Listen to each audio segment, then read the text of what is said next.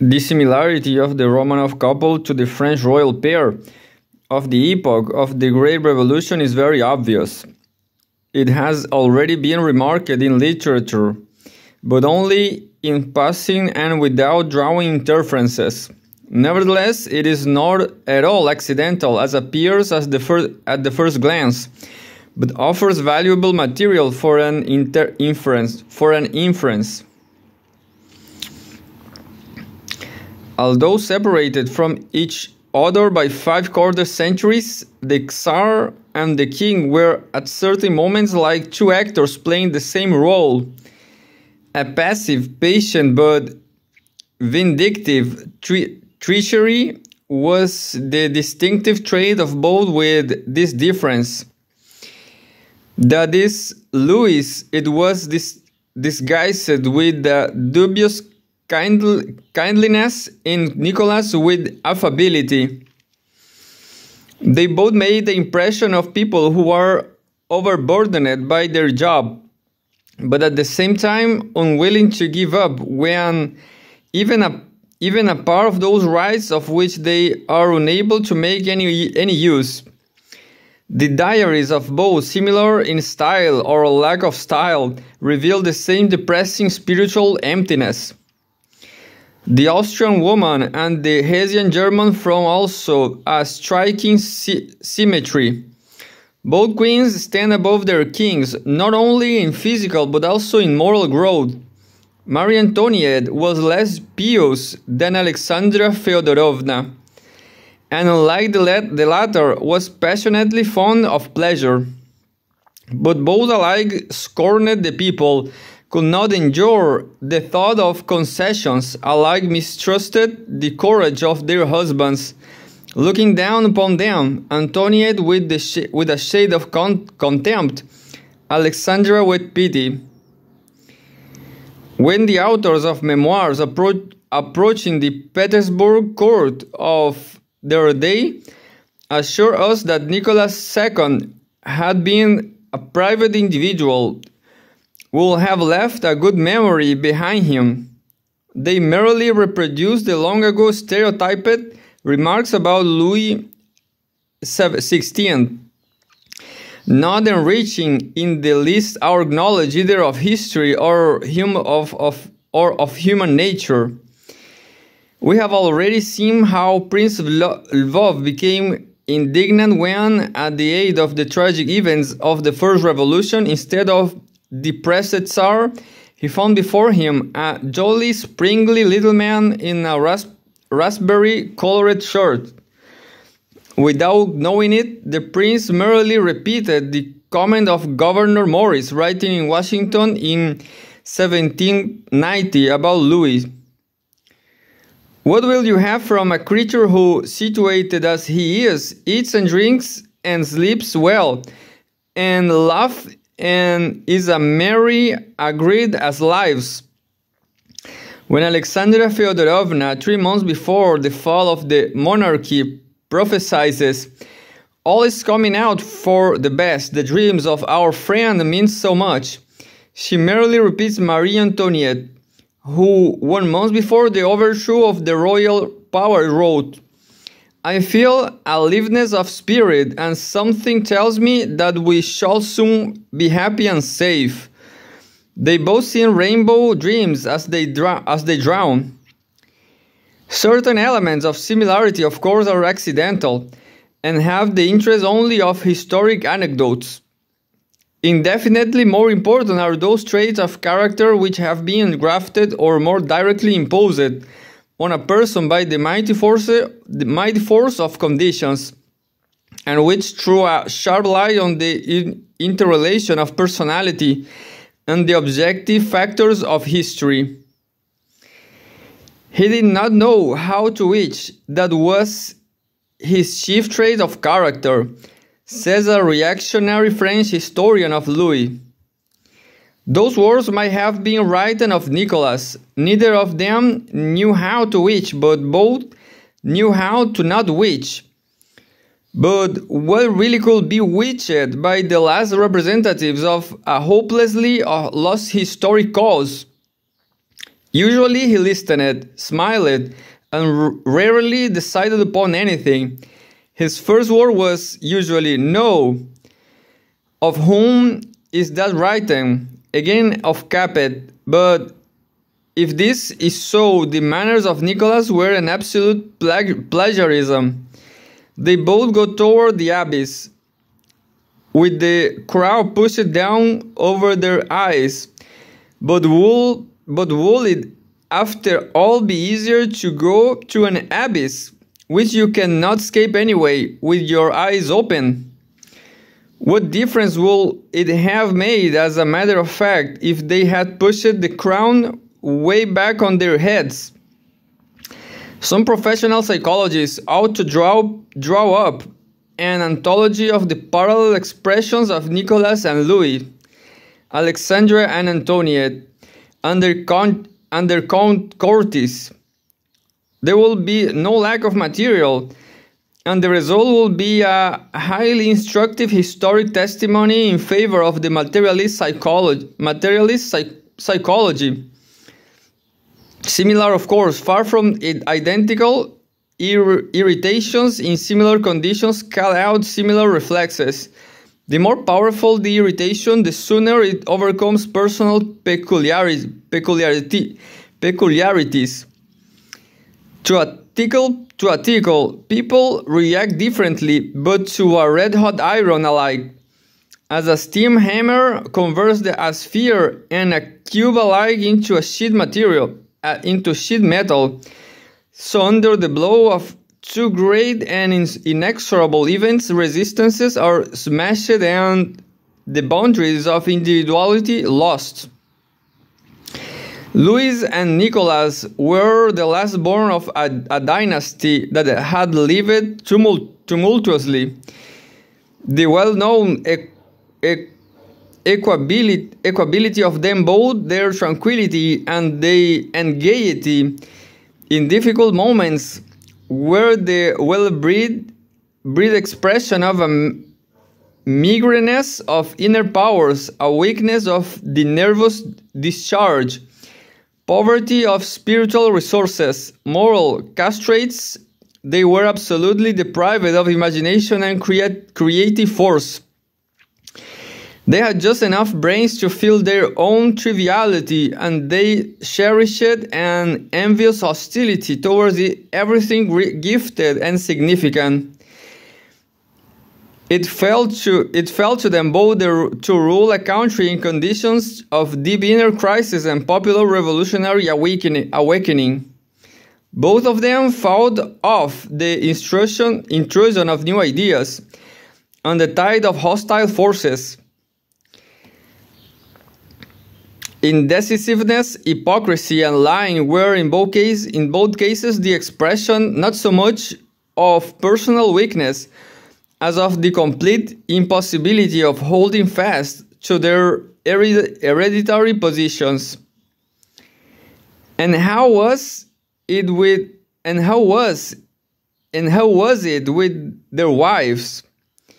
Alexandra, even more than Antoniette, was lifted to the very edge of the dreams of a princess, especially such a rural one as this Hesian, by her marriage with the unlimited despot of a powerful country. Both of them were filled to the brim with the consciousness of their high mission. Antoniette more frivolously, Alexandra in a spirit of Protestant bigotry translated into the Slavonic language of the Russian Church. An unlucky reign and a growing discontent of the people ruthlessly destroyed the fantastic world which these two enterprising but nevertheless chicken-like heads had built for themselves. Hence the growing bitterness, the gnawing hostility to an alien people that will not bow before them. The hatred toward ministers who wanted to give even a little consideration to that hostile world, to the country. Hence their alienation even from their own court, and their continued irritation against a husband who had not fulfilled the expectations aroused by him as a bridegroom. Historians and biographers of the psychological tendency not infrequently seek and find something purely personal and accidental where great historical forces are refracted through a personality. This is the same fault of vision that of the courtiers who considered the last Russian Tsar born unlucky. He himself believed that he was born under an unlucky star. In reality, his ill luck flowed from the contradictions between those old aims which he inherited from his ancestors and the new historic conditions in which he was placed. When the ancients said that Jupiter first makes mad those whom he wishes to destroy, they sum it up in superstitious form, a profound historic observation. In the saying of Goethe about reason becoming nonsense, Vernunft wird Unsinn, this same thought is expressed about the impersonal Jupiter of the historical dialect, which withdraws reason from historical institutions that have outlived themselves and condemns their defenders to failure. The scripts for the roles of Romanov and Capet were prescribed by the general development of the historic drama. Only the nuances of interpretation fell to the lot of the actors. The ill luck of Nicholas and of Louis had its roots not in his personal horoscope, but in the historical horoscope of the bureaucratic case monarchy. They were both chiefly and above all the last-born offspring of absolutism. Their moral insignificance, deriving from their dynastic epigonism, gave the latter an especially malignant character. You might object, if Alexander III had drunk less, he might have lived a good deal longer. The revolution would have run into a very different make of Tsar, and no parallel with Louis XVI would have been possible. Such an objection, however, does not refute in the least what has been said above.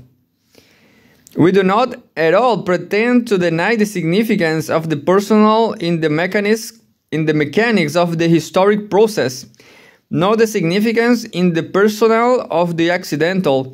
We only demand that historic personality, with all its peculiarities, should not be taken as a bare list of psychological traits, but as a living reality grown out of definite social conditions and reacting upon them. As a rose does not lose its fragrance because the natural scientist points out upon what ingredients of soil and atmosphere it is nourished, so an exposure of the social roots of a personality does not remove from it either its aroma or its full smell. The consideration advanced above about a possible long life of Alexander III is capable of illumining this very problem from another side. Let us assume that this Alexander III had not become mixed up in 1904 in a war with Japan. This will have delayed the first revolution. For how long? It is possible that the revolution of 1905, that is the first test of strength, the first breach in the system of absolutism, will have been a mere introduction to the second, Republican, and the third, Proletarian revolution. Upon this question, more or less interesting guesses are possible, but it is indubitable in any case that the revolution did not result from the character of Nicholas II, and that Alexander III will not have solved its problem. It is enough to remember that nowhere and never was the transition from the feudal to the bourgeois regime made without violent disturbances. We saw this only yesterday in China. Today we observe it again in India. The most we can say is that this or that policy of the monarchy, this or that personality, the monarch might have hastened or postponed the revolution and placed a certain imprint on its external course.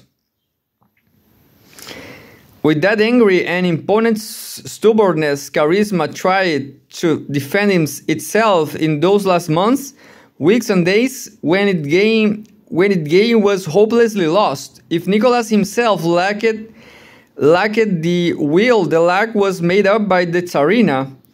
Rasputin was an instrument of the action of a clique which rapidly fought to self-preservation. Even on this narrow scale, the personality of the Tsar emerges in a group which represents the coagulum of the past and its last convulsion, the policy of the upper circles at Tsarsko Selo, face to face with the revolution, but the reflexes of a poisoned and weak beast of prey. If you chase wolf over the steppe in an automobile, the beast gives out a lash and lies down impotent. But attempt to put a collar on him, and he will try to tear you to pieces, or at least wound you. And indeed, what else can he do in the circumstances? The liberals imagined there was something else he might do. Instead of coming to an agreement with the enfranchised bourgeoisie in good season, and thus preventing the revolution, such in liberalism's act of accusation against the last Tsar Nicholas stubbornly shrank from concessions, and even in the last days, when already under the knife of destiny, when every minute was to be counted, still kept of procrastinating, bargaining with fate, and letting slip the last possibilities. This all sounds convincing, but how unfortunate that liberalism, knowing so accurately how to save the monarchy, did not know how to save itself. It would be absurd to maintain that Tsarism never and in no circumstances made concessions. It made them when they were demanded by the necessity of self-preservation. After the Crimean defeat, Alexander II carried out the semi-liberation of the peasants and a series of liberal reforms in the sphere of land administration, courts, press, educational institutions, etc. The Tsar himself expressed the guiding thought of this reformation: to free the peasants from above, lest they free themselves from below. Under the drive of the first revolution, Nicholas II granted a semi-constitution. Stolypin scrapped the peasant communes in order to broaden the arena of the capitalist forces. For Tsarism, however, all these reforms had a meaning only insofar as the partial concessions preserved the whole, that is, the foundations of the caste society and the monarchy itself. When the consequence of the reform began to splash over those boundaries, the monarchy inevitably beat a retreat. Alexander II, in the second half of his reign, stole back the reforms of the first half. Alexander III went still farther off the road of counter-reform. Nicholas II, in October 1905, retreated before the revolution, and then afterward dissolved the Dumas created by it. And as soon as the revolution grew weak, made his coup d'etat. Throughout 3/4 of a century, if we begin with the reform of Alexander II, there developed a struggle of historic forces. now underground, now in the open, far transcending of the personal qualities of the separate cores, and accomplishing the overthrow of the monarchy. Only within the historic framework of this process can you find a place for individual cores, their character, their biographies.